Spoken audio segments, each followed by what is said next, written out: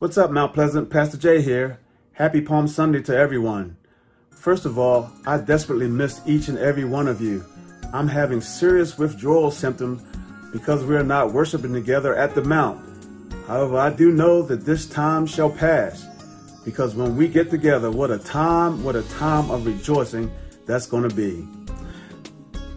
This morning, our online service was a little different.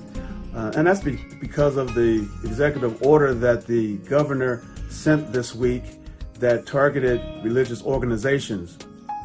And because of that, we went to our archives and pulled up a praise and worship segment from a worship service back in May of 2019. We also omitted our announcements and updates from the broadcast, and that's the reason for this post.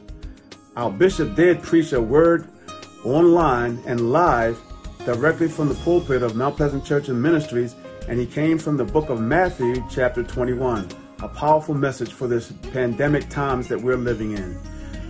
Also, if you haven't seen the online broadcast, you should search on MPCMBaltimore and go to Ustream or Facebook or YouTube to hear a powerful word from our bishop.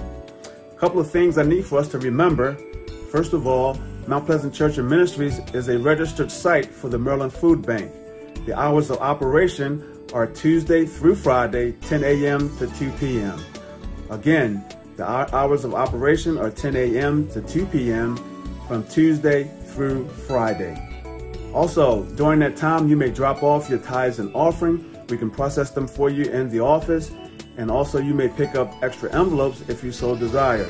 Those of you who plan to mail your offering in, you may do so. Our address is 6000 Radke Avenue, Baltimore, Maryland, 21206. Our phone number is 410-325-3080. We're here for you. If you need us, just reach out and touch us. Also, next week, we begin our 50-day devotional. We will be using the book called Tongues of Fire, 50 Days Celebrating Pentecost. Our supplies are limited, so you need to get your copy today. Go to our website, mountpleasant.org. Make sure you spell out the word Mount and get your copy today. We have some families that we have to pray for, that we need to pray for. We're in sympathy with Sister Michelle Daney. Her uncle in South Carolina passed away this morning from the COVID-19 disease. He was one of the first responders, and we want to be praying with him for that family. Also, we want to keep Minister Hill and family in prayer in the passing of his uncle. Also, we would like to keep Sister Twiggy Gums in prayer for the passing of her dad. Also, we want to keep Deaconess Cassandra Ferguson's mom in prayer, who had a terrible, terrible fall on yesterday. We want to keep all of these families in prayer. Saints of God, we need to pray for one another and encourage one another, especially those who are experiencing death in their families.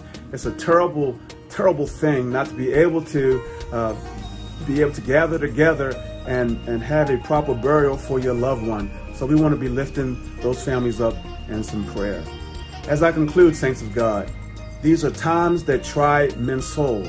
So trust in the Lord with all your heart, with all your might. Don't lean to your own understanding. Don't try to figure out everything, but in all your ways, acknowledge Him, and He will direct your path. Until the next time, walk with the King and be a blessing.